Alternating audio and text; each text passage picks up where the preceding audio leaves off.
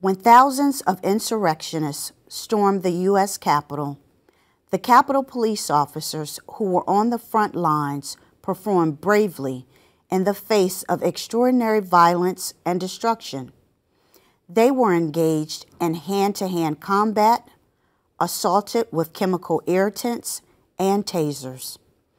They were assaulted with pipes, bats, bricks, and American flagpoles. In all, 125 Capitol police officers were physically assaulted and over 70 injured. The damage extends beyond their physical injuries. From a mental health perspective, many are understandably struggling.